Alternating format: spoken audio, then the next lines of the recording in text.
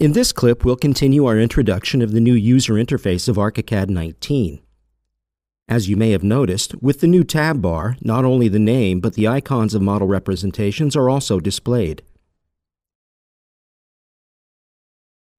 These icons are identical to the ones visible in the Navigator view map. The icon changes accordingly depending on whether a viewpoint or a view is displayed. Viewpoints are displayed with orange icons, and views with yellow icons. A warning sign will indicate if the view settings have changed compared to its saved state.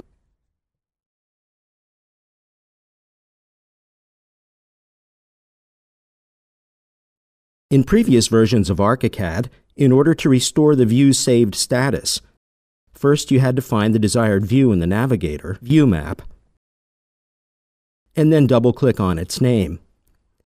Starting with ARCHICAD 19, there's a new, faster way.